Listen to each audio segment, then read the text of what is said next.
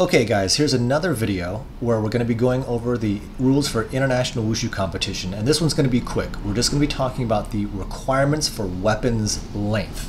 For any of the primary competition events, this would be for Jianshu, Daoshu, Gunshu, Qiangshu, Nandao, Nangun, and Taichi Jian. Each of those events has a requirement for the length of the weapons, and this is really important. Let's go to the rule book right here. When a sword or broadsword, this is for a Jian or for a Dao, is held in a competitor's left hand, the tip shall be no lower than the ear top. So what does this mean? I've got some swords here, and if you bear with me, we can talk about the length here. So for Jianshu, okay, if you're holding the sword in your left hand, right, cradled like this, and you're standing straight up and down, the tip of the sword should hit the top of the ear, okay? So again, I'm holding the sword with my arm straightened, and the tip of the sword must hit the ear, okay? That is a requirement for Jianshu. For Daoshu, it's the same thing, okay? So for broadsword, right, we're gonna cradle the sword in our left hand just as if you were starting your form.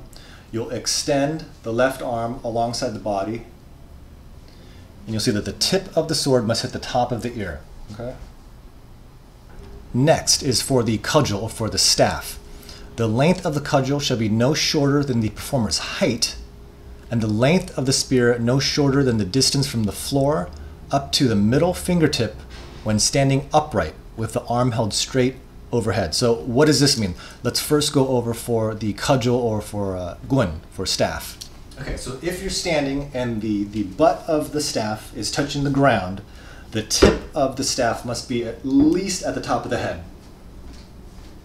So if I'm standing up straight, the staff is touching the ground, right? The tip of the staff must be at least at the top of the head.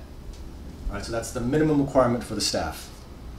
For the spear, we're going to stand the same way with the butt of the spear touching the ground, but we're going to extend one arm, and the tip of the spear, right, the spear tip, must reach to the top of the middle finger of the extended arm.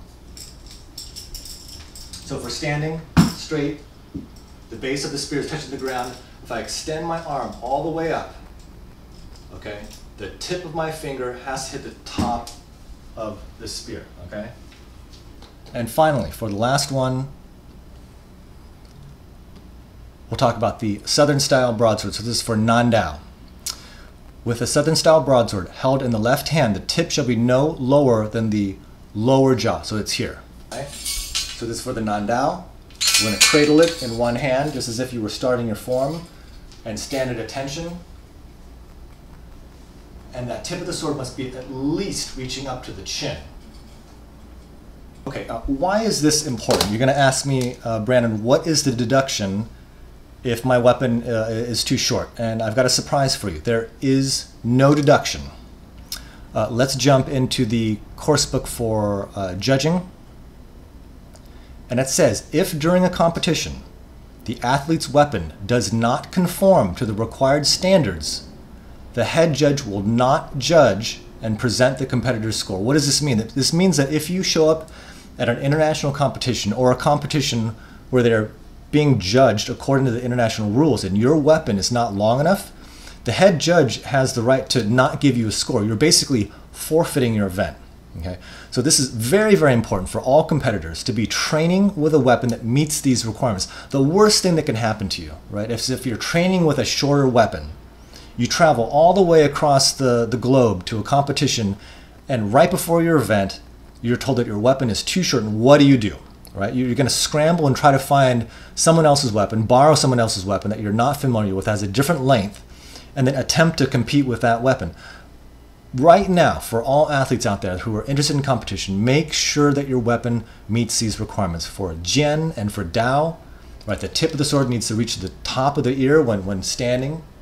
All right, your staff or your gun has to reach the top of your head, and the spear must reach to the top of the fingers. This is the one that I think is most common in competition. I see a lot of athletes whose spears do not reach the tip. And don't give me any kind of explanation about, oh, it's hard for me to find a spear that's long enough for me. Okay, I'm 5'11", It's about 180 centimeters, and I have more than one spear that is long enough. Okay, so no, there's no explanation. If I can do it, then you can do it. So this was a really quick video. Again, always consult the rule book. Check the requirements for your forms, for your uniforms, and for any of your choreography, and especially for this weapons requirement. You're risking forfeiting your score in an international competition. So this one's a quick one. If you have any questions, leave comments, and see you in the next one.